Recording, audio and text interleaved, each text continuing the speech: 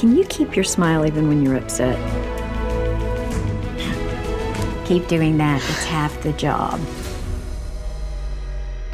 It's a show about loss, but it's equally a show about hope.